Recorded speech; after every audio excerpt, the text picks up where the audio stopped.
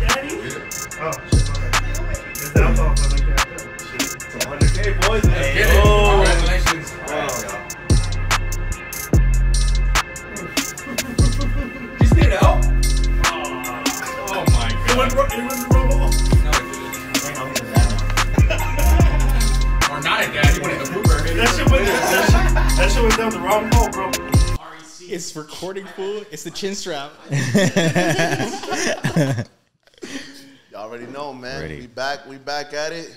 Monday, we don't miss. It's also like podcast, the most authentic, most organic podcast. Now, over 100K on Instagram. So, how do you? I don't want to do. I'll blow this fucking microphone up. Man, your host Dusko, and I'm sitting with two amazing dudes, and came out again our second home, San Diego. Thank you to our guy, your social media guy on Instagram, the one and only Jose, baby. Hey, appreciate it. Showing us the lifestyle, man. I know. Showing us a lifestyle, so we can have this. You don't smell like roaches in here, bro. Yeah, no. And sitting once again back on the mic, one of my dudes, the one and only Topo, aka Chris, aka the guy that wears the best chanclas in the world. Not today though. Not today, actually. AKA shoot. Daddy. Off camera, bro. Off The one and camera. only Chris, aka Topo, baby. There Thank you you for go. having me.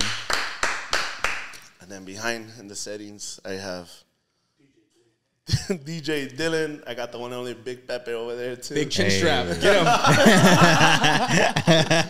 Man, but again, we've been already having conversations outside of the camera, and kind of just picking back off of what we were saying earlier. You know, a lot of people try to have that perfect camera moment, but we've talked about it prior. Sometimes the best moments are the ones that weren't ever recorded, or the best pictures were the ones that were never taken. 100%. But we had, I mean, what was it? At least an hour of conversation 100%, yeah. outside. But, you know, checking in, man. How are you guys feeling? Feeling good. Just going off of what you said, a lot of people know us on social media and they only see us on social media, but I think a good indicator of a really good person is that when the cameras are off, you're the same exact person. And when we came together today, it was just authentic. It was organic. And we were talking about the same things we were going to talk about today, but we're talking about outside because we're really driven by purpose. And I love that. This is my first time meeting you, and I'm like, we're aligned, right? Yeah. We talked about energy and vibration. I was like, dude, we're aligned. This is meant to happen. We're supposed to be here. So I appreciate you linking us up because he's been talking about this for a while. For it, yeah. Tried it, Exactly. man. Tried it. But you know, Topo, man, sometimes he comes out. I just be popping up, baby. But it's that part. Trying to put people in the same room that I know will align because of what our purpose is. We're brought together and binded together by something bigger than the superficial, something bigger than materialistic things. It's literally bonded by purpose, bonded by our gift. We talk a lot about finding our purpose.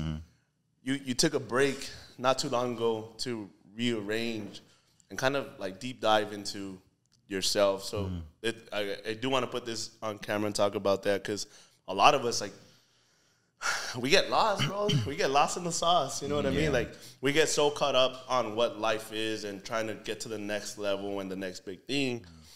But for you, taking a step back from everything, like, how do you do that? What's the outcome out of it? You know, I think for me, it's like how I did a video about this the other day where a lot of times, like, especially now in today's society, we measure, like, our value and our success based on, like, social media metrics, right? But for me, it's like, if my stuff in real life isn't, you know, doing how it needs to be, like, that's what I need to prioritize, right? And for me, in this specific case, was my business. I went through, like, a growth that I wasn't expecting and I wasn't ready for. So because of that, it's like, you know, for the average person, it's like, he's falling off because he's not posting on social media. But in reality, like, I'm building the infrastructure so that what's paying me pays me even more. You know what I mean? But I feel like a lot of it has to do with again, going back towards, like, the society aspect of things. I don't measure my value or my worth based on those metrics. So I had to realize that, you know, I've been given an opportunity that I dreamed about my entire life, about being in this position. So it's like I can't let that go to waste just because I'm worried about people watching me on social media or on the gram, How do you guys get to the level of serving your purpose? Like, do you think there's a book of getting here? So the way I look at it, we have like 1,000 different voices in our head, conditioning, what we talked about earlier, conditioning from the things that we've been through. Yeah. Those voices are there to, one, either protect us or guide us in the wrong direction. So it's the things that people taught us. Yeah. We have to quiet those voices down to find out exactly what we need to do in our life, because I feel like our higher self always has the answer. And if we can't hear it, we won't know. So I think the biggest answer for that is you have to be by yourself sometimes. You have to be isolated. You have to be able to hear that inner voice that's telling you exactly what you need to do with your life. Yeah. Because I didn't know what I was doing. I was just kind of letting people guide me in different directions in my life until I actually sat back, went through some shit, and then I sat with my own mind and I sift through the bullshit that was like all these 1,000 different voices telling me that, one, I wasn't good enough, or two, I didn't deserve the manifestations that I wanted, or the money that was coming in, and I was able to quiet those voices, and then the purpose came in. Who am I really? Who am I, the actual person that's gonna make a difference in this world? And that's when I solidified myself. And then after that, opportunities just come. Yeah. And it gets scary too, you know what I mean? Yeah, I feel like that's the biggest struggle too for a lot of people, is like having to really sit down and it's scary. Really look at themselves in the mirror and say, I don't like this version of you. I don't like this version of myself. You got to change this. Like, this is the reason why you're not where you want to be, or whatever your specific battle might be, right? Yeah. But again, taking the time to just kind of quiet down, really listen, pay attention to what your mind really wants to experience and is aligning you towards, right? And again, it's a challenge, but how do you make that? How do you know when to make that time? We're so much on the go. Everybody that's listening right now, whether they're driving, sitting in the comfort of their home, or whatever they're doing, thank you guys for listening. But how do you stop to take that time to reamp yourself and really get to why you're feeling this way? Why do you feel every day that you're not worthy? Why do you feel every day that you're not enough? How do you take a break from being on the go because you need to provide to I got to be a little bit selfish? To be honest, it's when everything fucking falls apart. Facts. It's because God is aligning you for something better, so he destroys everything so you could build a foundation for something else. And those are the moments that you find your purpose, because then you fucking destroyed everything. I have no choice but to rebuild. And that's the moment you realize that this is what I was supposed to do with my life. Otherwise, we're just going through the motion, go through the hamster wheel, just trying to get busy. And then that something happens because we decide we want better for ourselves. And then God says, you want to manifest better? Let me destroy everything that you have right now so you can decide what you actually want in your life. 100%. When you make that change, when you start making the change, is when those questions arise and when you're really tested. Today I want to be better, and then all of a sudden you're going to go through something traumatic. Something crazy is going to happen. You break up, you are losing friends, or someone tries to do something to you, and it's one of those things, fuck, you know what, never mind, right now it's not the time. But you got to realize that reason why you're getting tested is because you're about to make a big change in your life. A big breakthrough. And in order for you to make it, you have to be tested. So that's basically the foundation of why I took some time off from social media, right? Because I grew to the point where now there was a different level of expectations of me in terms of the service that I provide for my clients. And I wasn't meeting those expectations, right? Because the different caliber of person required a different caliber of results that I wasn't used to, right? So I'm like, all right, do I let go of this opportunity and I crumble under the opportunity that I've been praying to God to give me? Or do I step up, get tunnel vision, really see where my mistakes and my flaws are, fix them? Now I've built on a stronger foundation that if more growth comes, I'm ready for it, right?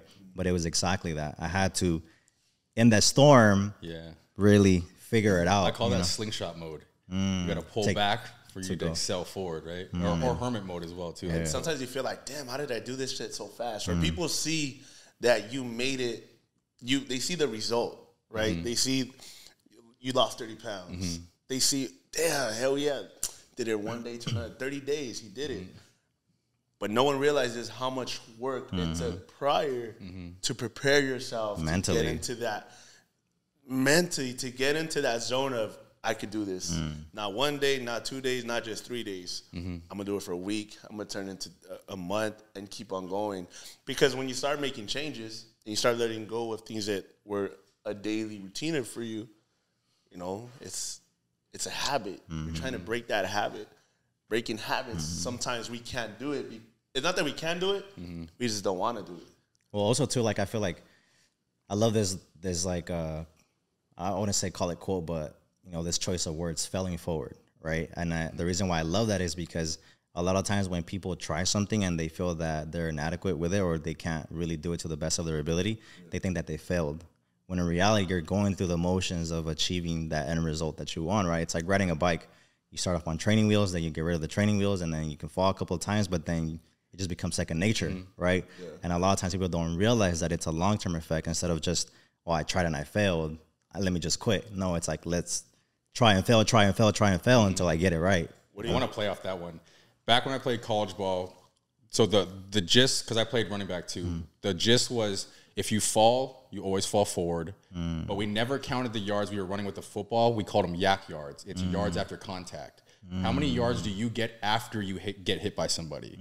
After adversity, how much are you willing to fight for the next yardage? Sheesh. Right? And that's just like life. When you get hit, how much are you willing to fight for the next yardage? Because that's the only thing that matters, right? It's easy to run by yourself with a football or run in life when it's easy. But after someone hits you and you experience some adversity, what kind of grit do you have in yourself that you're going to keep pumping those legs and keep fighting for the yards? So I love that you mentioned that. Yeah, people don't see the internal struggle, right? Which is inside we're hurting, but how you said and how you're saying, we keep going forward. I don't. No one needs to see it. I know what I'm going through, but I'm gonna use it as a motivation to keep on going forward. No matter how many times I get hit, how many times I fall down, no matter how many times I get set back, I know I got to keep pushing forward because my purpose is over there. But for you guys, because you, again, like this room and this conversation, like it's just so powerful because we're all going through transitions in life and in our personal life, and we're able to share this all together. What is the biggest obstacle that we think as men that we have? For me, it was aligning myself in a way that knowing that I had to let go of things that I loved and the attachment that I had to certain things because they fulfilled an insecurity for me. I didn't realize that I was attaching myself to certain things because they gave me comfort. Understanding that with self-awareness, I was like, once I lost that thing, I realized that I was only finding comfort in that because it made me feel safe. Because other times in my life, I didn't feel safe. So I had to crack that insecurity and I had to break that conditioning and say, no, that is not a good reason to keep something in your life and for you to really just hold on to it. You have to break that conditioning because the other side of that is your growth. 100%. The other side is your best version of yourself. So we have to let it go. Yeah, I'm going to piggyback off of that. Like, you know, I shared on my stories recently how, you know, like typical traditional Mexican parents, right? They're your biggest bullies, right? Whether they do it intentionally or not. You know, I grew up, my mom telling me that I wasn't going to be anything without her, that I was a pendejo, that I was this and that, right? My dad never being there. So for a long period of time, I felt worthless and I felt, man, this is just what I'm going to be my entire life, right? Until I became aware enough to realize that I have the opportunity and the power to be able to build and change the way that either the world perceives me or I want to perceive myself. And then from there, I just started testing so many different things, right? Whether it was spiritually, mentally, physically, financially, in all these different areas, and compounded over time, that gave me the freedom to be like, I can be so much more, right? But again, you have to go through that process of failing forward and thinking that you're not enough for so many years until you break through and you're like, man, I can do anything that I want, because if I was able to break through from this, nothing else can stop me, you know? And it's the power of words. The more you say it, the more you believe it, right? So if you keep telling, I'm not good, bro. You keep hearing it from somebody else, dude, you're not good enough. It's not going to work. And then it's the power. The person that's in front of that mirror, when you wake up, what do you tell that person? How you said earlier, am I proud of the person in front of you? If I'm not, how can I change it? You know, telling yourself, hey, I am great. Hey, I'm going to be great. I may not be the best version of myself right now, but I'm working towards it. No one needs to understand that. But here's the thing, though, too. Like, one of the major things that I've always realized is that you've been who you are without the 100,000 followers. He's been who he is, without his success. I've been who I am without my success. But it took my environment to catch up to the person that I already was before people started realizing it. You know what I mean? And that's the biggest disconnect. A lot of times when people are like, well, I'm giving it my everything. Well, I'm doing this. I'm trying this. I'm, working really hard, and I'm not here where I want to be. Well, there's a gradual effect of your environment catching up to the person that you already are, and then you just writing it out and still giving it even when times are not developing in the way that you want it to develop, It's timing. Yeah. We've talked about this prior, like hitting right now milestones of 100K, millions of views, et cetera, et cetera. I knew myself that looking back at it now, reflecting on it, biggest thing is reflection. If I would have had this a lot faster than what I wanted, right? I wanted this ASAP. I wanted this in 2 months, 3 months, 6 months.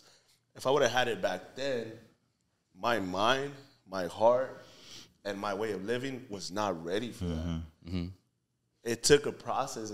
It took time. And it's like, as we've heard it many times, great things take time. 100%. So imagine you didn't get this opportunity of fame, of a job, or whatever the case is, because the power above knew you were not ready to accept that just yet. And again, you get a big lump of money. If you're not ready for it, you can have $1 million. Steve Harvey said it before. I can give you $1 million, but if you're not ready for it and know how to handle it, those $1 million are gone. Yeah, That's why a majority of NFL football players go bankrupt after they. Yeah, there's like a certain statistic, Yeah, right? it's like a very high percentage of them. Like most of them end up broke. Same thing for like NBA players and big athletes. But even like it's social media. We're in the social media industry.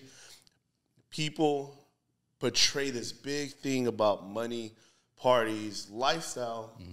But again, how you said, once these lights are on, once no one's around, what do you have? Yep. And you got to be okay with yourself too, because I feel like one of the biggest reasons why I feel like people go into like depressions or those, challenging moments is because they play a character that they're not really behind the scenes, And when your mind starts getting tired of playing that character, you know what I mean? You fall victim to your own trap.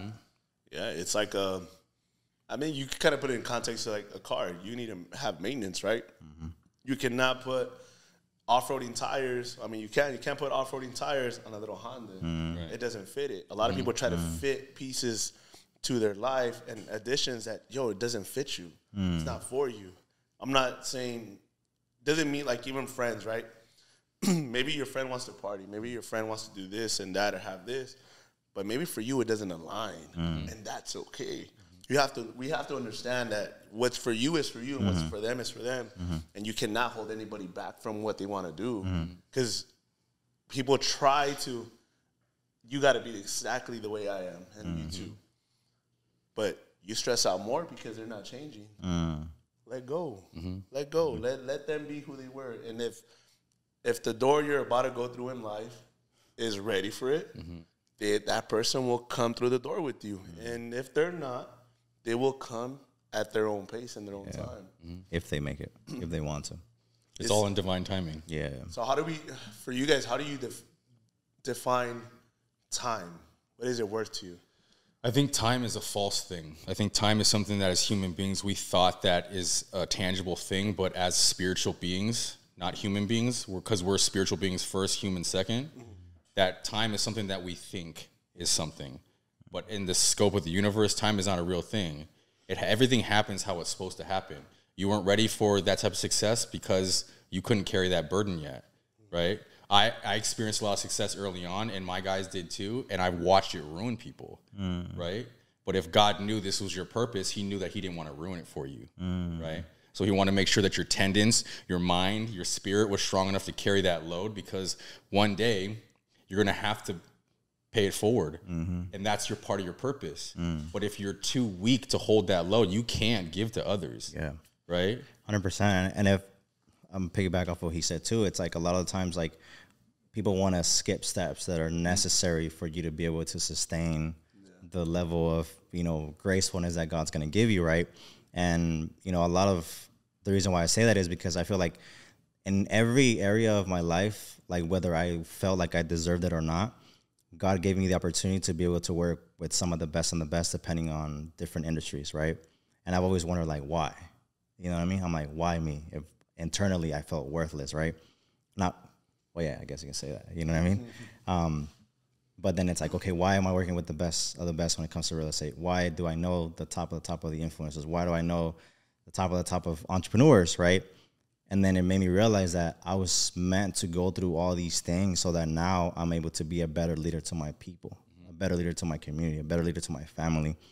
But if I wasn't exposed to every layer of it, if I would have just gone to this and I became aware there was so many missing pieces that were going to be essential for me to be able to, again, be a better leader to my people, you know? It's almost like saying, would I rather be born rich or build rich?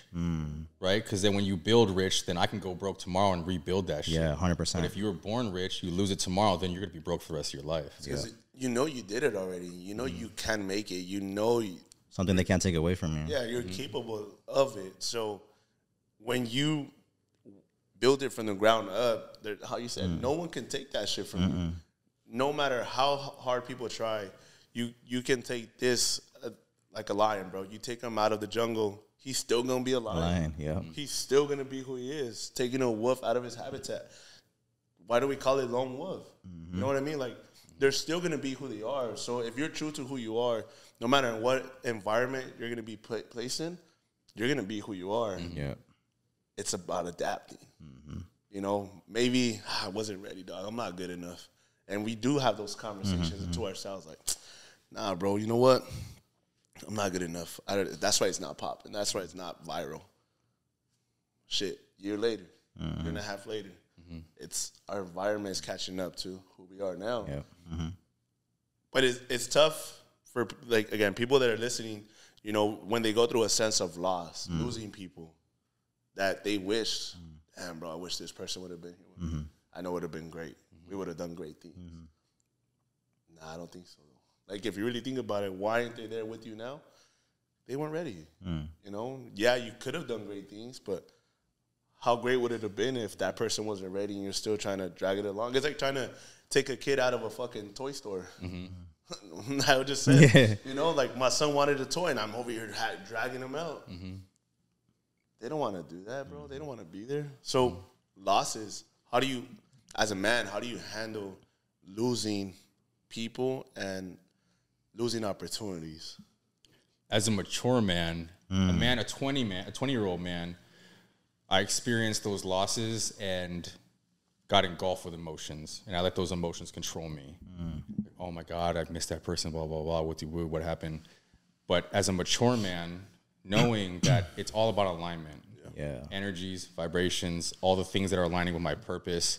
And like we talked about earlier, sometimes our people are just the rocket pads or the boosters for us just to get out of the atmosphere. But once they fall off, then we reach where our destination is, right? So, like, we know that they were only there to serve a purpose during our lives. Like, I've had people serve the most amazing purposes in my life when I needed them. And I don't think I would have got through it without them, right? So I always have to give grace and appreciation and gratitude to the people that held me down during a time that they were supposed to hold me down. Like, that was just the universe's, you know, script for me. But understanding that the universe changes, plans change, purposes change, people change. And then when that happens, we have to be able to let people go. Let things go. That attachment that I said that I had insecurities about my own self, I had to look myself in the mirror and be like, why am I so attached to this one thing? What insecurity is it fulfilling for me? Once I cracked that conditioning, then I realized that I only needed that because I felt comfort in that, and that was stopping my growth. Analyzing and realizing exactly what the issue is.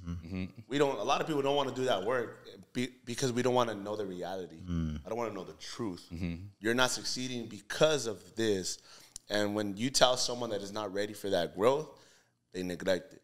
100%. Like, nope, nah, you're fucking full of it. They start distancing because they don't want to hear the truth. If they love you, they'll tell you how it is. If the person really cares about you, and as much as they may hurt you, or the truth hurts you, they will tell you. But if they just want to enable who you are, continue to do this, hey, fuck it. There's this one saying that is, you can't mess up something that is meant for you. And that was powerful to me. No matter what I do, if that shit is meant for me, it's always going to be meant for me. But if it's not meant for me, I could try so hard till I'm blue in the face, and it's not going to work out. So understanding that with faith, whether you have faith in God spiritually or just with yourself, understanding that what's meant for me will come and will be attracted to me, and what is not will be repelled. And then even in that, that's my best version coming out in that situation. You know what I'm saying? Understanding that as a mature adult, that shit propelled me into my next version. So I had to go into hermit mode a little bit because I understood that. I was going through an incubator phase. That was my caterpillar to butterfly moment. I had to bust out my cocoon and be like, I had to go through that. This is something I had to hurt about. And I didn't shy away from that pain. I leaned into that shit. Let's feel this. As human beings, we get so obsessed with the ride down on the roller coaster, right? But why don't we emphasize that in the life? We get so anticipating the top of that roller coaster, and then we put our hands down for the ride. Same thing with life, bro. Right? It's a roller coaster ride. One of the biggest blessings that we have is being able to go through pain. Because through pain, we learn. Through pain, we grow. Through pain, we literally become a different version of ourselves that, yo, you surprise yourself. You are this bad motherfucker. You are strong. You are amazing. You just had to go through this first. You know, you had to fall down. You had to cry. You had to be depressed. Whatever it is, suffer this loss. But by the time you get up, hey, what else is going to knock you down, dog? I mean, well, think about it this way, right? It's like a lot of us want to be at, you know, our desired outcome, right? But if you were to be placed there, you would probably hate it and you would crumble to that amount of pressure, right? If you can't handle the pressure that God is giving you right now, like what makes you think you're going to be able to sustain that, right? And if you really look at, you know, how things are going on right now in the world, it's like everybody wants to lower that bar of greatness to where now it's everything is equal, when they don't realize that even if everything is equal and they get what they think they want, once they get it, they're going to have to look internally on an even deeper level and realize that the thing that they thought was going to make them happy is not making them happy. Imagine everybody got a test trial to what greatness was first, like an astronaut. Before everybody says, I want to go to the moon, dog. Yeah. But they don't know that. In order to go, they go through a test. Yeah. And bro, you hold on for dear life. I think there's a saying that if God doesn't want you to know what it takes to get to where you want to go, because if you knew exactly what it took, you wouldn't want that goal anymore. Yep. And that's real shit. There's so many battles that go between you and where you want to be tomorrow that if you knew, would you still want it? It's going to take you getting your heart broken 60 different times by different people. Things, you know what I'm saying? People that you thought were going to be there forever and aren't going to be there. They're just meantime, they're just lessons. Would you still want it? Like if you're able to see what you have to go through in order to get to point B, point A to point B, if you see what is going to happen, more I can promise you, you're probably going to be like, nah, never mind. You would give up on life. You would give up on life. Yeah, you would be done. What is meant for you will be meant for you, right? Breaking generational curses, cycles, because your parent, your uncle, your brother, your sister was this, you're the next one up. And then we start living life on our own, on our own terms, and we realize, maybe I don't want to be that. Maybe that's not for me. You know, we had a conversation yesterday with a business owner, a restaurant owner, and I asked him, do you force this on your kids? Like, because I have this, it's you guys next. You can't force it on nobody, on nobody.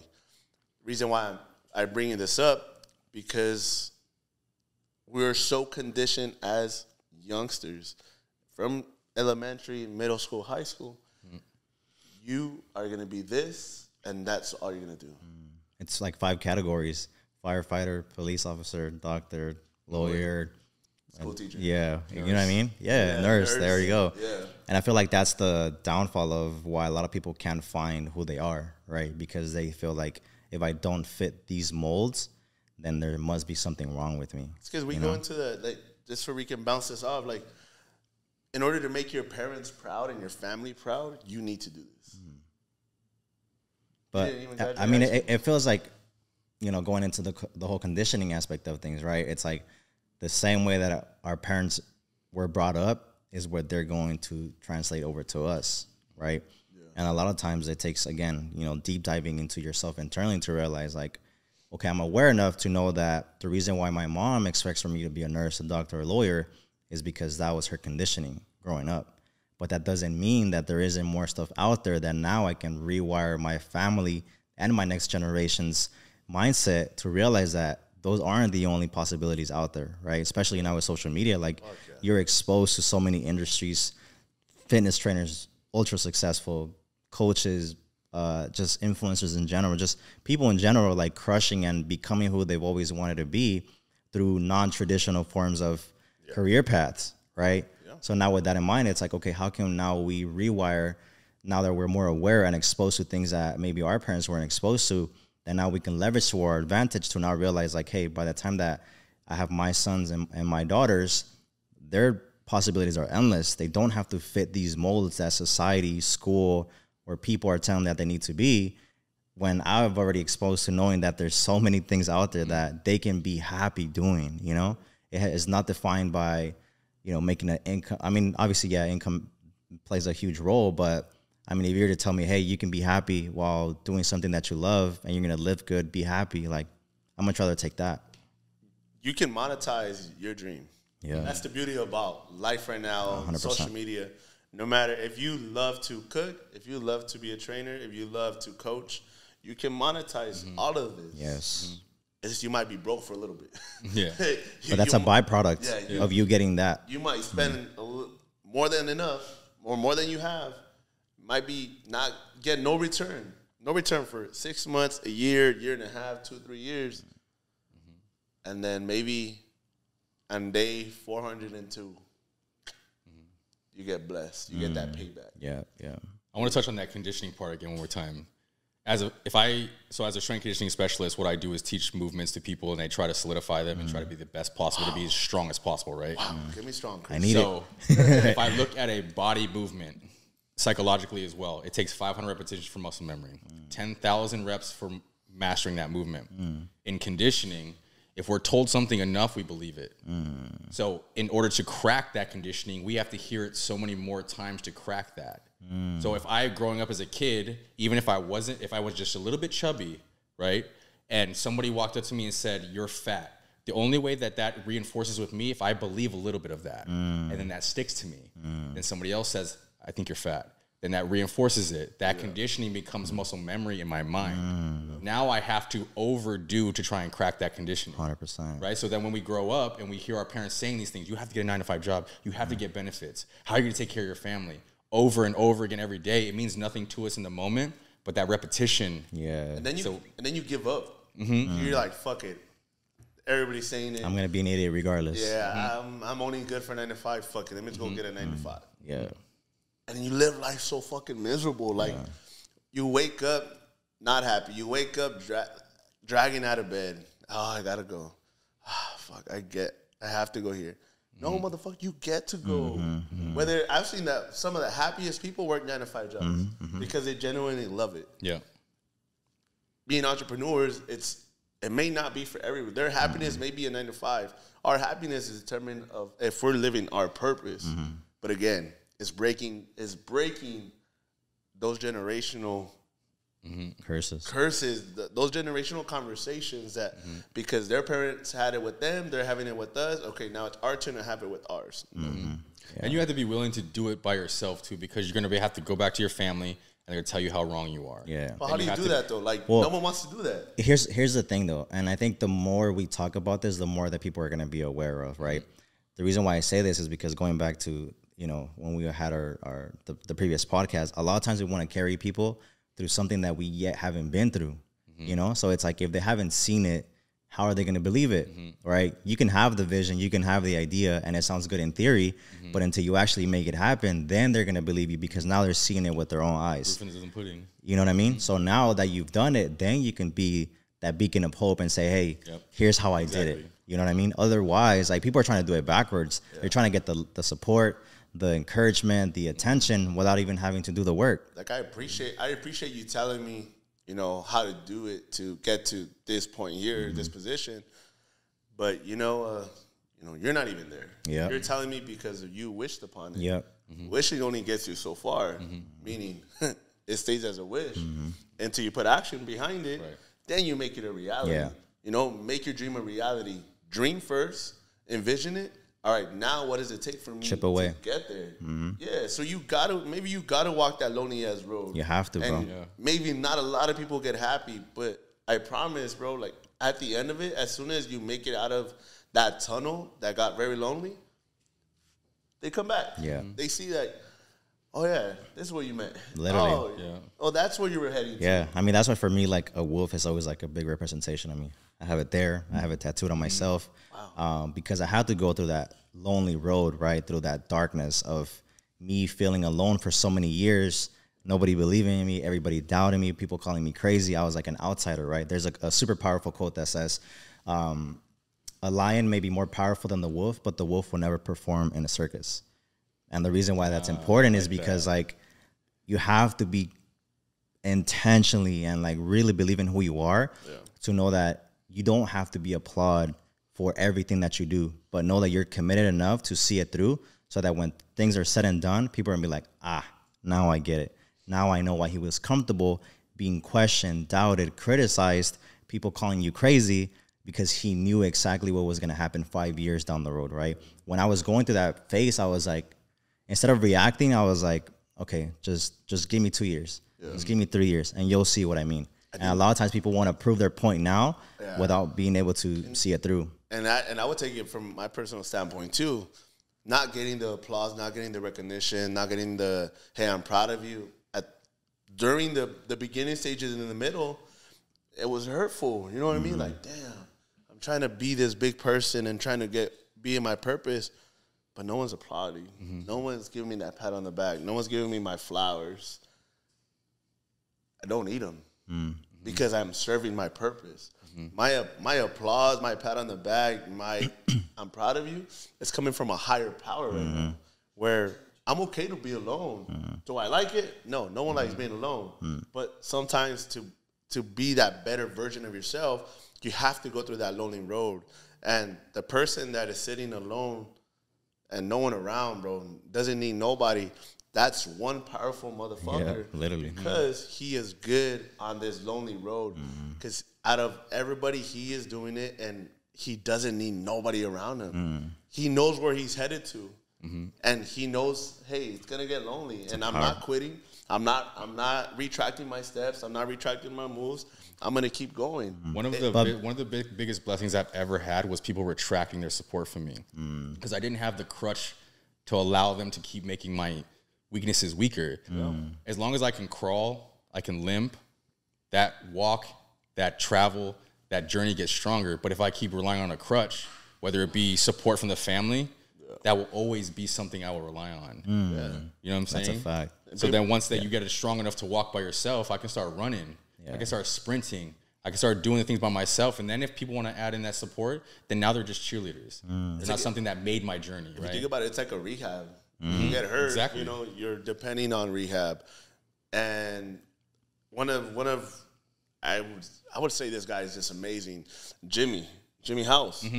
He tore his ACL and he didn't go to no doctor. He didn't go through therapy. His therapy and his rehab was him doing it himself. Doing the exercises, doing what's needed for him to get better. Self-healed. And it's that self-healing. So right now I needed everybody, right? In order for us to be successful, we need everybody around us because we're going to hold on. They're going to pick me up when I need it. But what are you going to do when no one's around? Because this journey that you're going on is not for everybody. So do you get up and keep going? Or retract it, close that door, let me go back where it's safe. Not for everybody. Well, that's the reason why there's not much space at the top of the mountain, right? Because some people are gonna fall back down. You just gotta keep knowing that there's a reason for what you're going through. But then you become selfish, bro. That's fine, because this is at the end of the day, what I eat, you don't shit. So this is my life, right? So I gotta keep moving with my moves. I gotta keep staying in my lane, like Nipsey Hussle said. There's no traffic in my lane, right? So I gotta keep moving with what I'm moving with. Stay in yours. Yeah. You stay in yours, I stay in mine, and we'll be good, bro. Like, even if you think your partner needs to support you, if your mom, dad, sister, brother, cousins, close friends, best friends need to support you in your journey, I'm sorry. You're gonna come to a hard realization that you don't need it. Yeah, I'm gonna say something that's speaking a little bit more like on the ego side of things, right? I personally feel that if I'm able to accomplish things that not everybody can, that just makes me different, and I strive on that. Like I crave that feeling of like being able to do things that not the majority are willing to be able to put themselves through to be able to get a specific result, right?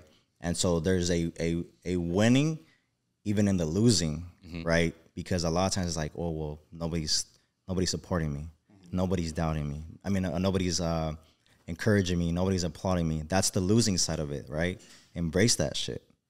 That's your winning. That's your win, because from there you're gonna get the right energy to be able to channel you to get to that end goal. But then also too, here's the transition of more of the maturity side, right? Letting go of that ego. It's like I've had to realize that even though, quote unquote, that darkness version of me in terms of like energy cannot get me to that best version of me, I have to even let go of that, right? So there's key moments that you're going to chip away, like your ego, your arrogance, like all these little things that you have to let die. As much as you let die relationships, friendships, family, etc., is the same way that you have to be able to let things die through you internally, right? So I feel like think about this way, right?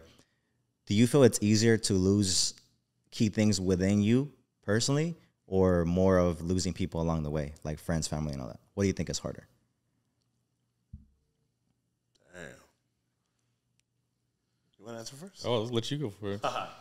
It's easy. A wise man speaks last. It's a monster.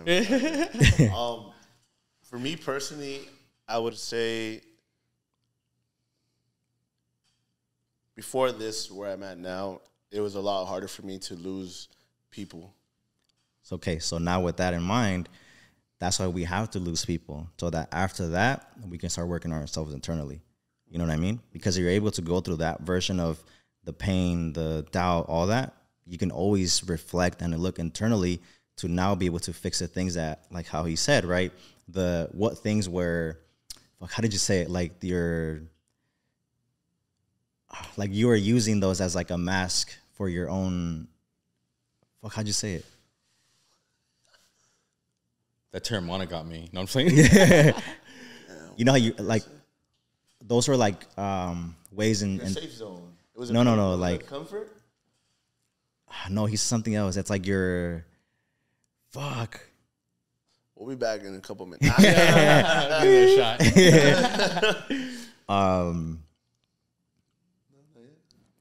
Yeah, I'm fucking trying to blank. That fucking on it doesn't work.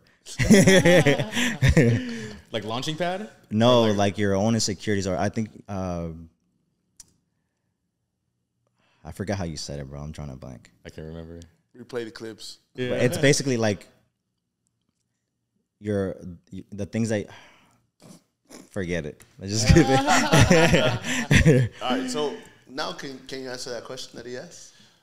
So the way I look at it is, it's harder to lose something in myself because losing somebody's physical and tangible. But is that now from where you're at today, or from where you started? As a mature man now.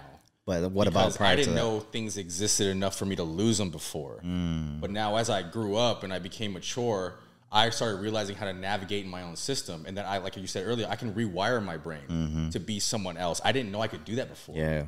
So then now I was losing people my whole life, so I got used to that. Yeah. I got used to losing that battle sometimes. Like, you get used to people walking out your life and you having to, like, respond through getting calloused, right? Yeah. I didn't realize that there was something in me I could lose. But I didn't also realize that every time someone left me, I lost something in myself. And I had to rebuild. And I had to refocus. I had to refine. I had to repurpose. I had to iron sharpens iron. I had to put good people around me that had the same purposes as me because I had to let them sharpen me. But I didn't know I needed that before. But as the mature male now, going through what I went through, I know that there's this intangible thing inside me that sometimes it gets chipped away at. And I have to come to terms with that because I have to regrow it. I have to reshape it because that means that my purpose needed that reshaping for me to be the man I could achieve what I wanted to achieve, right? And so I started realizing that as time went on, but it took me sitting down by myself and fighting through these voices of me not being good enough, of what my parents telling me that I wasn't good enough to go to watch me play football or whatever. I didn't have that self-worth in me. I didn't even know how to rebuild it until I had my daughter, I had my son, and I sat down and was like, there's a lot of shit in here that I have to deal with.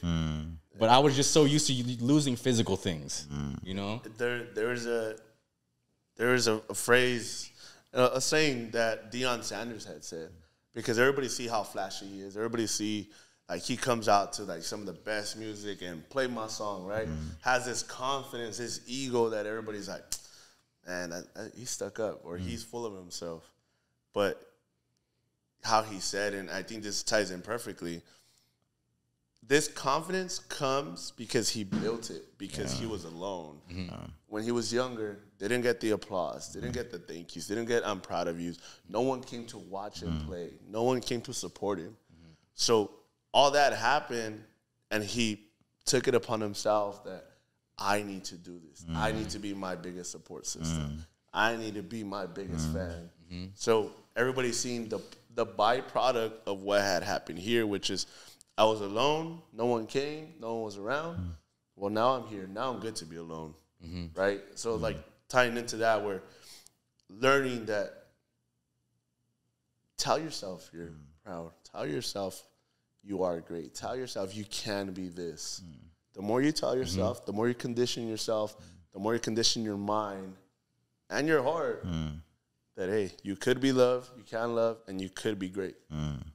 Rewiring. Until you realize that, man, it's a journey that it's painful, man. Like how we said prior, if we could show you right now what your journey will be, what's the end goal, but you got to go through all this first. Yeah, you know, it could be meeting your wife. Yeah, meeting your wife, getting married happily ever after, but no one told you were gonna suffer 5 fucking breakups from here. Getting cheated on, cheated on, feeling worthless, feeling helpless, going through traumatic events. No one told you you were gonna go through that, but here you are, living life happily ever after. Great things take time. 100%. Even I mean, as a kid, my brother passed away when I was 10, right? Oh, wow. And ever since then, I don't know why. Like, think about this, right? I was 10 years old, and in the back of my mind, I was already thinking, like, if God left me over my brother, was for a reason. Yeah. Right? Since 10. And obviously, I went through all this shit, right? You know, like, my whole upbringing, my, like, again, having to rewire myself. I think maybe I even started when I was maybe like 23, 24. Up to then, I was still, you know, beat down by life, right? But now how things are unfolding, it's like, now that makes sense, right? Because I had to go through all these things to now realize that, okay, if God gave me a platform, he gave me the ability to be able to work on my mind, myself internally, be able to face my demons and come out on top, there's a reason why. Because now I can be the light for somebody else that is going through that tunnel, right? And even on the opposite side is like a lot of the times us as like individuals who have the capacity to put ourselves through pain, we don't want to stand in the light, right? Because standing in the light means that a lot more people are going to attack us because now we're a reflection of what they're not, right? And they still haven't maybe gone through that period of their life where they have accepted that they can rewire themselves and condition themselves to be something different. Yeah. Instead, they just think, oh, he's lucky, or she is lucky, or they just, you know, they're just gifted, right? Or God bless them with something that I wasn't blessed without realizing that that person probably went through either the exact same amount of pain that you did or more to be able to stand there. You know? And you can't. I think it's one of those ego things, right? Like, man, I went through a worse life than you. You had it easy. What if my easiness is the one that affected me the most? You know, I've had and I have a great life, a very blessed life. But doesn't mean I didn't go through stuff. doesn't mean I didn't go through traumatic events that hurt me and put me down where, maybe I don't want to be here today. Maybe I don't want to be here ever again. But doesn't mean I get to, just because you didn't suffer that same loss doesn't mean I'm not going to take into consideration your emotions and feelings. Your greatest loss might be something minimal, but it's how you feel. Yeah. It's you, dog. Like, that's the thing about us as men. We feel we have to belittle other people because if they don't have the flyest car, they don't have money, they don't have opportunities, or whatever the case is, I'm going to belittle you. I'm better than you. But like we talked earlier, maybe the guy sitting at the top of the building, high-rise, richest motherfucker, might be the most emptiest motherfucker here, while the guy that's at the first floor is most fulfilled. You're just happy to be there. Yeah. One of my favorite quotes is, "No one knows the violence it took to be this gentle." Ooh. Right? And then if you want to be a great warrior, you have to have battle scars. You have to be battle tested. Yep. Everybody wants to be a warrior, or everyone wants to be a beast, so it's time to do what beasts do, right? Yeah. Battle tested. Hearing that you lost your brother at 10 years old, man, that's fucking hard, dude. I'm sorry. You're fucking battle tested. I can't imagine being a 10-year-old kid going through that. Yeah. That's battle tested, bro. You were meant to do something great because of that. And I hear people, like, just like you, what you're saying, I try to be a light for people. So when I see a other light in somebody, I try to pour more into that shit, dude. Good for you. For real, man. And that's why all this happens, this right here. You said something that I think is very powerful. At 10 years old, you ask yourself, why did God leave me here and took my brother? For you, how do you, now looking back, if you could look back from where you're standing now and when you were 10 years old. Damn, hard. Dude, I'm about to start crying. Man. That's fucking making me emotional. How does that make you feel? What would you tell your brother? Like, I think it's like a very hard thing for me because, like, I feel like I can endure a lot of pain, but losing my brother probably has been one thing that I will never, ever heal from. You know what I mean? And it's the only thing that I ever can bring up, and it will always make me emotional. Like, it's just something that I guess I'll just never properly heal. But, I think, again, as hard as this might sound, what I'm about to say, I think it took losing my brother to realize that I had a purpose in life, right? If maybe I would have had my brother growing up with me, I probably would have never became the person that I am today. And again, this might sound harsh, but maybe the purpose that God had for me was bigger than just one person, which could have been my brother. My purpose is now impacting hundreds, thousands, whatever that amount might be, right? So in the bigger scale of things, it's like, okay, it's painful, it hurts, it might be something that I'll never recover from, but if my purpose in life is to be who I'm meant to be without him, then so be it. Because in what I do, I'm honoring his name. Because as much as this might be my purpose, I'm also building this because of him. I want him to always be proud of me. I want him to always know that, I'm always like taking care of mom, like, oh. Dude, this is making me emotional. Fuck. That I take care of my mom, that I learned my lesson. Because my brother, I've always been like the shy, quiet one, right? Yeah. And my brother has always been the one that's like, even if I was getting pushed in the school line, he was younger than me, and he would go push and be like tu que pendejo, like, what's up, motherfucker? You know what I mean? Like, he would always stick up for me. So now knowing that I'm where I'm at, it's like I always that always gives me strength to know that I feel like he's always going to be a part of me. And where I grab strength from is remembering how he was and his character, and I carry on his character to be able to fulfill what I need to fulfill in my life. You know what I mean? So, I mean, it's just, it's hard. I think I'm usually pretty good at putting things into words, but when it comes to my brother, there's always that gap. There's always that I was wondering why I was resonating with you so much. When I was 13 years old, I watched my sister try to kill herself. And if I would have lost her in those moments, because I unpacked that like years after. I suppressed that for a long time. And my sister's really good with like therapy and stuff like that. And what she told me was, I put you in a position to make a grown person's decision when you weren't of the age to make that decision. You were put in a position to deal with a grown-up's trauma when you weren't grown up yet. So when I see people come out of that moment and like do something great with their lives, man, that means the world to me, because I'm hoping that one day that I could say something to a younger kid that feels that shit so much that he's able to be something with himself. You know what I'm saying? 100%. Because I can't imagine what it feels like, bro. I watched my sister try to kill herself, and then she came back after. You know what I'm saying?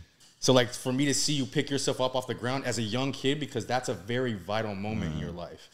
You can either choose to go this way or that way, and 99% of those kids that age go the opposite way. Yeah, and I feel like that's why I talk a lot about like the darkness aspect of life, right, and the process, and the reason being is because that's where a lot of people are, but they don't realize that that's a part for you to get to the light, right? Yeah. You know, kind of adding to what you were saying. I don't really like to share it because it's, you know, it has to do with my mom. But after my brother passed away, my dad basically ended up cheating on my mom.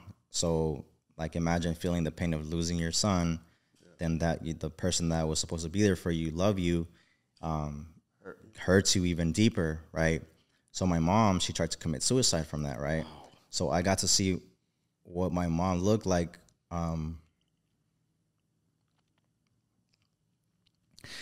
So I got to see what it looked like to see my mom overdose, you know what I mean? And I think the biggest thing that I remember from it is that I was trying to hug her.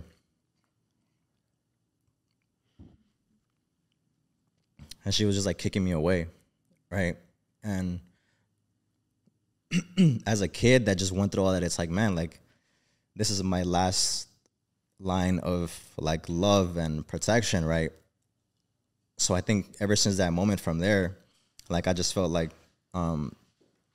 worthless for such a very long time, right? But with that in mind, it was always like, if I can endure this, like, I can endure anything, right? And now, seeing how things have unfolded, now I'm able to see my mom smile, being able to do things with my mom, and seeing how her life now has changed for the better. Like, but we had to go through that together, you know? It maybe at that certain time, we didn't understand it, but now, you know, in this specific time, like, it's different. I don't know. Like, it's hard for me to like really put into words, just like the whole process of it, right? Because it's still something that I personally think I've healed for so many other things, but this situation, I'm like, you know, that specific moments are things I'll never like be able to overcome, you know? Yeah. Perfect. Fuck, you made me cry, dude. I know. Fuck yeah, Yeah. me too. Creating a safe space is super huge for people to understand that, you know, and why people are so scared to be vulnerable, to talk about emotions, to talk about their feelings or what they're going through, what they went through, how they're feeling. You know, me and Dylan have got a message. Oh, I don't tell nobody because nobody cares. I don't share it because who's listening. I'm not sharing it because why does anybody want to? You just never been in a safe space. You just haven't been sharing it with the right people that are willing to listen and want to listen. And they're not feeling bad for you. They're being empathetic, right? It's part of our human nature. But they're just being that rock for you if you were to fall, that cushion. If you were to fall for, I got you. You shared something super huge with us. And if you were, one message that would you have for your brother if I know he's watching you.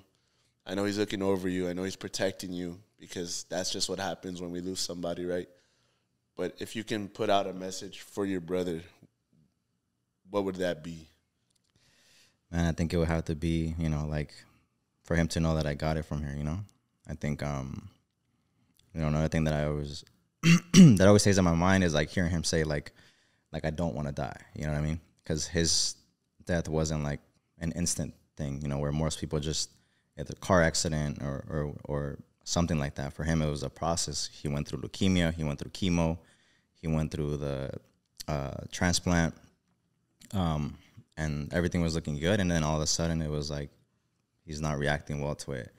So he got to experience what it was like to feel like his death was coming, to coming close. But yeah, I think it's just that, like it's hard to say it, but it's like, like I got it from here, like I'm gonna take care of mom. Like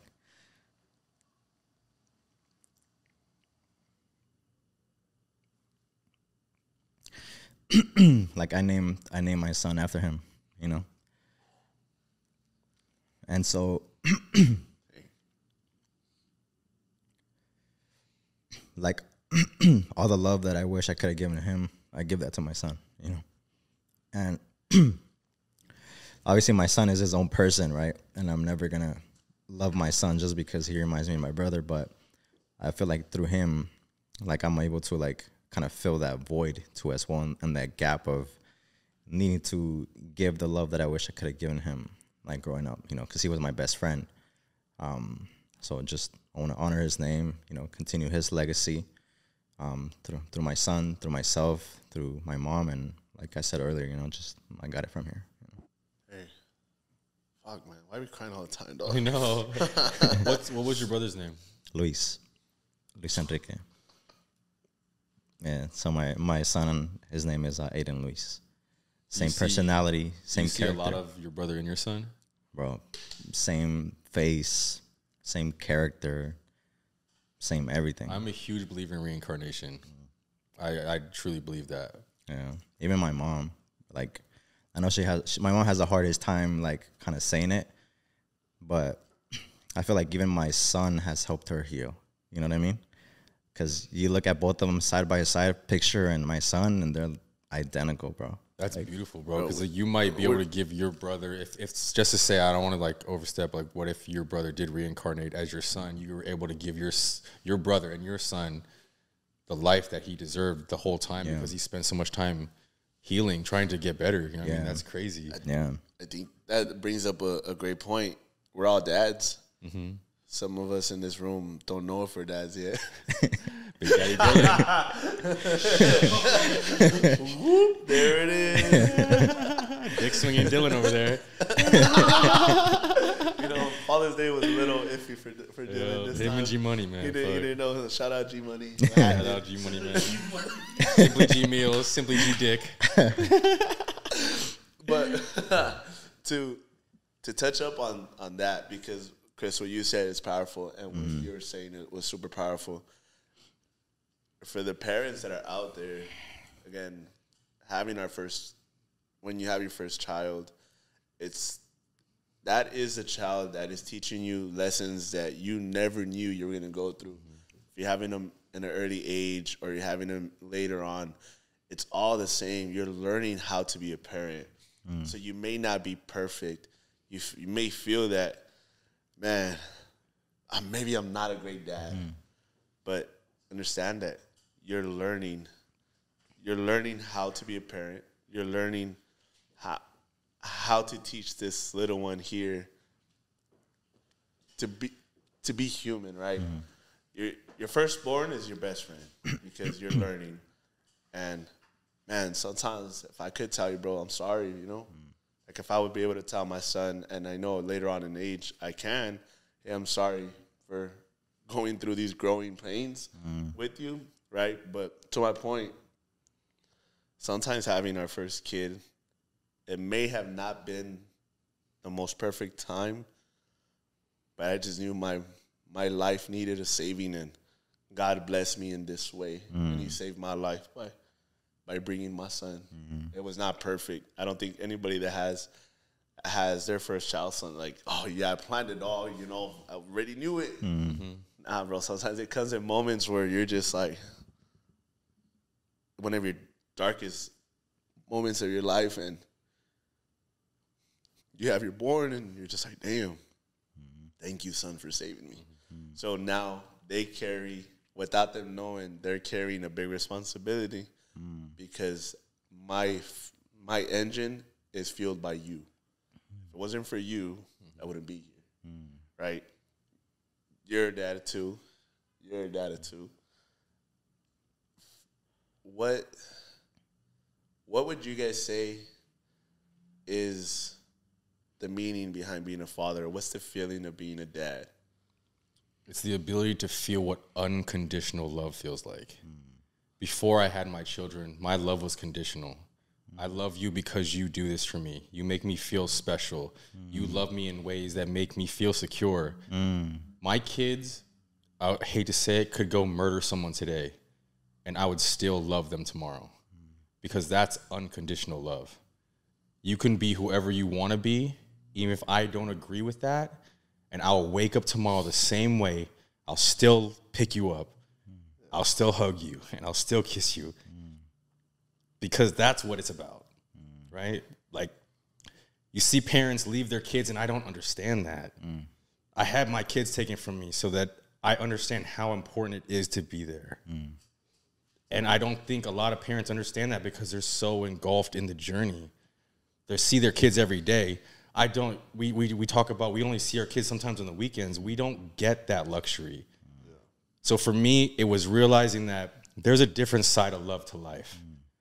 And it's so unconditional that they could do anything that they wanted. Obviously, I want them to be great people, but they could do whatever they want, and I would still love them the same tomorrow. You're getting, I already see it in your eyes, bro. And what is one main thing that having your daughter and son did for you? It unlocked the most powerful side of my brain, which was compassion.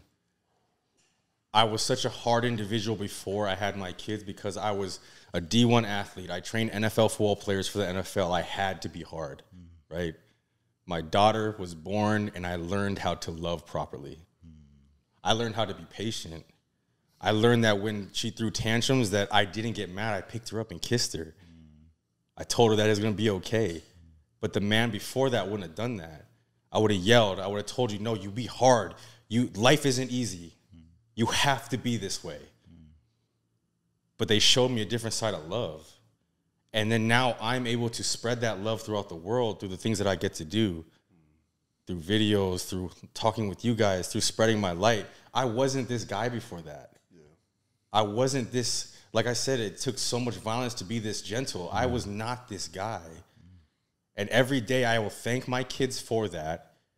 And when they get older, they get to say that they're proud of their dad because they're proud of the man that I became because of the ways that they helped me see myself. And I can never repay them for that. You know what I mean? I can never repay them for the things that they've done for me. And it helped me understand why my dad maybe fell short in a lot of ways that he did. Because I see how tough it is now. I see how unselfish it is to be a father. And I see that sometimes it's easier to take the route of less resistance because life is hard. Life is really hard, especially once you get past a certain age. It's easier to just sit down on the couch and watch TV after a hard day at work. It's hard to get up and play dolls with your daughter because I'm tired. Baby, don't you see that I'm tired? You don't see those things, huh? Because you're not living my life, but I see that shit now, and I can give grace to my dad, even though he wasn't the greatest dad. And so that's what also the gift that he gave me. If I forgave my dad for all the ways that he lacked, because I see how he could have been weak in those moments, but I choose not to do those things. So I'm better for it. Choices. Yeah, I mean, I want to add to that. I think, one of the biggest things that I've seen, with my children, again, is to understand how, we all go through challenges in life, right? And I think as entrepreneurs, it's a roller coaster ride. Yeah. I've been in situations where even though I'm living in my purpose and doing what I love, there's times where I was living paycheck to paycheck. And my daughter coming up to me running, grabbing onto my leg would make me irritated. You know what I mean? Because in the back of my mind, it's not what my daughter is doing. It's what I know I have on the back of my head that I still have to face. Yeah. And I have to look at my daughter and know that I'm not the best dad, or feel like I'm not the best dad, or I feel like I'm not man enough to be able to provide for them and give them the life that I know that they deserve, right? So being in situations like that has always taught me that, your child is always going to teach you that it's never about, how you're feeling in that specific moment, but it's through them, what do you evolve into, right? And it's God's grace if you really think about it, right? It's like, hey, son, you know, you have your son, you have people to fight for, you have people to help you navigate through this entire journey, right? And, you know, there's a lot of times where I felt like I wasn't man enough, you know, that I wasn't worthy enough, that I wasn't enough just in general, you know, not being able to provide for my children and my family. But in those times, I also realized that the reason why I was able to get through those times was because of them. Mm-hmm. So their love for me, how he said, unconditional, gave me enough energy that maybe if they weren't in my life, I probably would have just given up, you know. But since I had them, God's grace, I was able to navigate through that time, and now, you know, you have something to fight for, and then you have someone to fight for. Yeah. And they're kids, man. Whether they're 3 years old, 18, 20, they will never understand the full responsibility of being supportive, right? 100%. Maybe you don't need to show me you're doing it by being there, by seeing your smile, by getting your hugs, your kisses. You're doing so much for me that it's healing an internal side of me that never was put into perspective and never was spoken about, because it's as man, dog, like, fuck that. I got to keep going no matter what. I got to keep going no matter how fucked up this is. I got to keep going.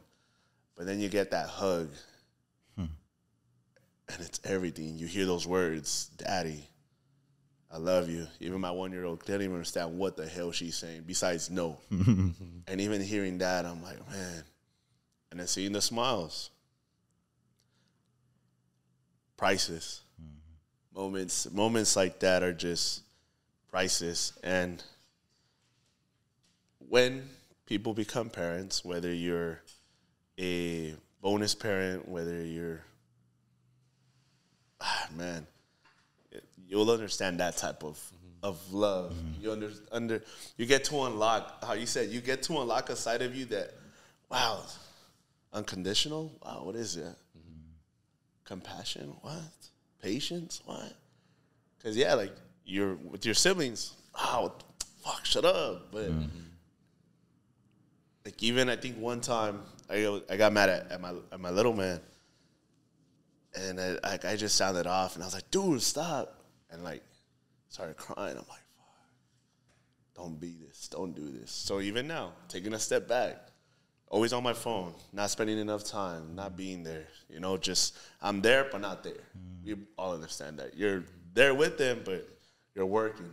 I got to work. They don't give a fuck about you working. They don't give a fuck about how much money you're making. They don't care about where you're going or where you're going to be at.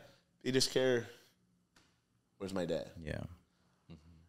And for us, dog, you guys too, man. You guys survived things that are so traumatic and life-changing, and y'all made it. Y'all are doing it, living in your purpose, living in your truth, and you guys are thriving in all areas. And one of the biggest areas that I see you guys thriving as my closest friends, man, like, you guys are being amazing parents. That is where I know I'm so proud of both of y'all, because y'all are helping so many through the content, but y'all are teaching these little ones and showing them love and seeing their smiles. It's like they have a great dad. Great moms. They got moms. Good. But I see my friends. I see my guys. Yeah. You know what I mean? So I think, you know, kind of adding to that, I think it's one of the big one. Obviously, I do social media, right? So really? I do social media. Really? I didn't know that. What's your handle name? What's your handle? Where did he find you at? Social media guy. But I don't just do it for myself, but I also do it for clients, right? And then there's times where it's my family time, but, you know, I post 2 or 3 times a day for my clients, right? Maybe one post needs some attention at a time where I'm supposed to be just a dad, right? But my client over here, switch up this or da-da-da, this and that. And it happens, right? And those are the key moments that sometimes, like, beat me up. That's like, man, like, this shouldn't even be coming up. Like, it should just be my quality time with my daughter, with my son. Yeah. But a lot of times it takes a third person to be able to tell you, like, regardless of the areas in which you think you lack, you're being an amazing father, right? And, yesterday, me and my kid's mom, we went out to dinner, and we went out with another couple, and we just started talking, and we're talking, okay, what do you love about, so and so, da da da. And the first thing that she said is like that he's an amazing dad, And for me, I still feel that there's a lot of work to be done. Me being a dad to my children, but the fact that she sees that on a third person perspective, that I am doing a great job, like that gives me the sense of peace to know, like, hey, it's never going to be perfect. Yeah. I can't beat myself up for it. It's only certain times that I have to deal with these things, and every other time I always make it worthwhile, right? Like, if you see me on social media, like I'm always taking my kids to Disney, Legoland. I took my daughter to Europe, like things like that, because those are the moments and memories in which she's gonna remember me, and those are the moments that I hope and pray that is what she remembers me for, not the dad that was on his phone because a client needed something. Yeah, you know what I mean? Oh, hell yeah, man! It's it's there's moments that are priceless, man, and once life keeps moving on, no matter what happens. So if you don't take advantage of where you're at right now, you lose. Mm-hmm. You lose it. Mm-hmm. Never coming back. Mm-hmm. Not the same way. You may have a similar time or a similar situation again, but you can never redo what. Yeah, and I think one of the things that you were saying is that a lot of times, like as men, we don't have these environments, right? And I think it's less of that we don't have these environments, but we just think that other men are going to see it as weakness, when in reality, real men are going to see that if you're willing to talk about the pain that you went through and you still survived, you're one tough motherfucker. Mm-hmm. You know what I mean? Because it has nothing to do with anything else. It's like if you went through that emotionally, I think it's harder to go through something emotionally than it is physically, right? So if you're able to navigate through something that hurt you, destroyed you, took you to rock bottom, and you were able to survive, you're one of the strongest men that I know. It's an invisible disease. You know what I mean? So I heard this, I watched this video from Gary Vee, and he talked about an exercise that he does every single day for him to feel appreciation for his family. And every day he spends a few minutes thinking, this is messed up, but thinking that his whole family dies in a car crash or an airplane crash or whatever. I've seen that, yeah. And in that moment, you get a sense of gratitude. I know you understand because you lost your brother. You get a sense of gratitude for having them there. Every morning you wake up, you get a chance and a choice. Every breath you take is a different choice and a chance to make something different.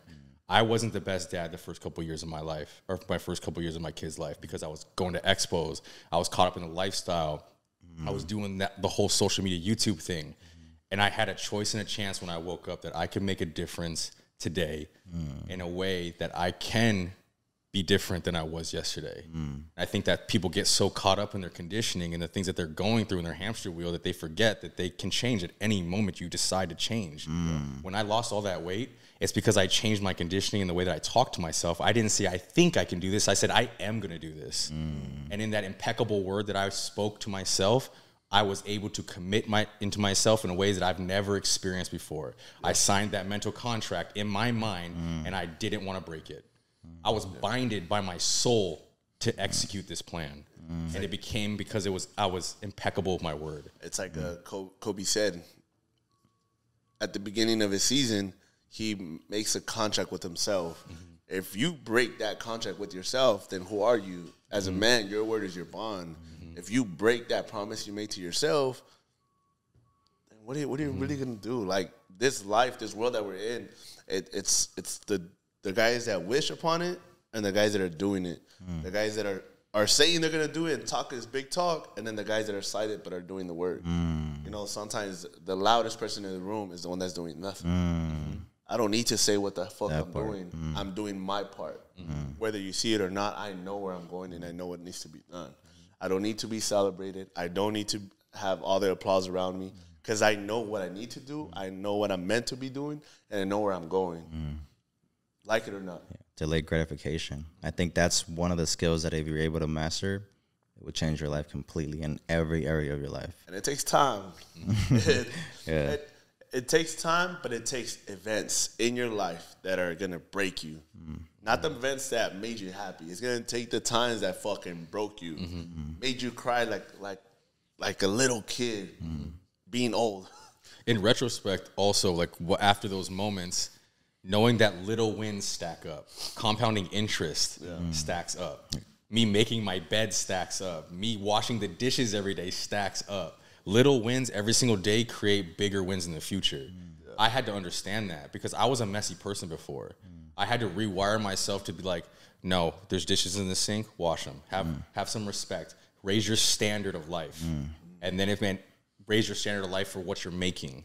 Now raise your standard of what your house looks like. Raise your standard of how you're parenting your children. Everything started raising when I started feeling more worthy of a better life. And that started with little wins. Yeah. And I feel like that brings into the whole topic of like masculinity now, right? And the representation of that. It's like, agree 100%. It's like if I know that, you know, I'm taking this time away from my kids and I'm promising that after this, I'm going to go and do that. And if I don't commit to that and now I can't get that result that I was promising them, then who am I as a man and as a father, right? Does sharing your feelings and thoughts like we're doing now, if you're sharing them with your partner, do you think they look at you differently or they should look at you differently?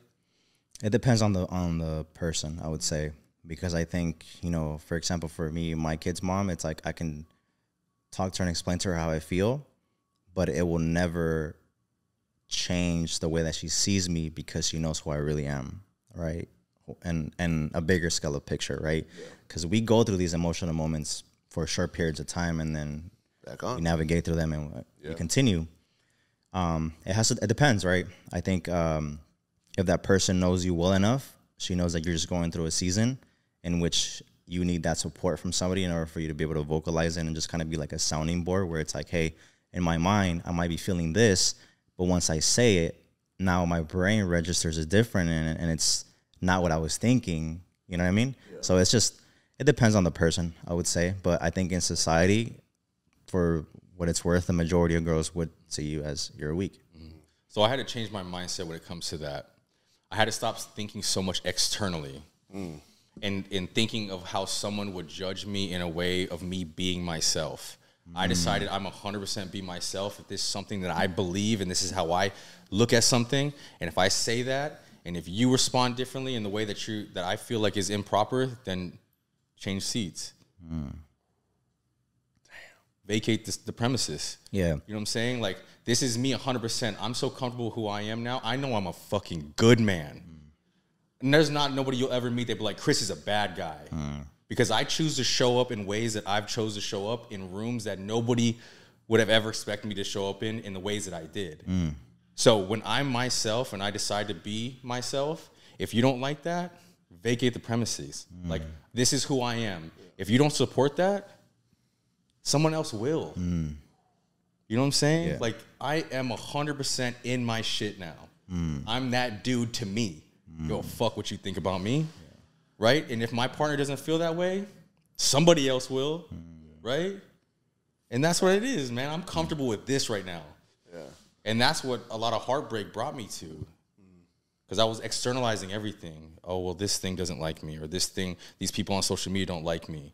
That was shaping the way I was doing my content. Validation. Yeah. The comments were shaping my content until I sat down and was like, no, I want to save people's lives. I want to say something in a way that this dude doesn't want to kill himself today. And when I started doing that, living in my purpose, living in my truth, being who I wanted to be, that's when great things started happening. The same thing in relationships. I show up exactly who I'm supposed to be because that's exactly who I am. And you don't like that. Tough shit, tough break. That sucks, but that's what it is. I'm starting to really live in truth now. I think it's acceptance. You know, I think the moment that you start accepting things for what they are, not for what they think they should be, that's when life just becomes beautiful. You know what I mean? Because it's like you start to realize that if something is hard, it's meant to be hard. If things is meant to be beautiful, things are meant to be beautiful, and if they're not, and you can't change it, that's completely okay. That's just not where you're supposed to be. Again, for everybody watching, listening, sharing, man, thank you guys, because topics like these, rooms, conversations like these need to be out there and heard. Not just for us, because this is, like I tell everybody, like, bro, this is free therapy, bro. This is therapy. I hope it reaches who it needs to reach. I hope if you're listening to it right now, just know this message landed on your feed For You page, whether on whatever platform you're hearing and watching this, because you're going through something similar. And maybe not in the same situations, but you may be going through a season of change. Out of this whole episode today, it's about changing. It's about lives. Like, this is a recap, once again, of we had episodes together on separate occasions, and here we are recapping, meeting once again in a different moment of our life, right? So that is, it's amazing, man. I finally got to. You guys both live in the same city. I know, right? Crazy. This amazing We're guy. family now, Yeah, though. literally, bro. Shit, we like, cried together. even off camera, we're like just, Wrapping it up. you know, Yeah, for so, sure. yeah. You know how we do here. We're pretty famous on the making quotes, right? Saying quotes. We're well known. Sorry. We're well known. You know, a couple of videos here and there. Right now in the stage in life, in the moment you are in life right now, what are the words that resonate with you that will help someone else that is listening to this? Never trust a naked person who offers a t-shirt. Meaning, never trust someone who says they love you if they don't love themselves. They don't have the capacity to share love with anybody else. That was a bar. That was a bar. Damn. Man, damn.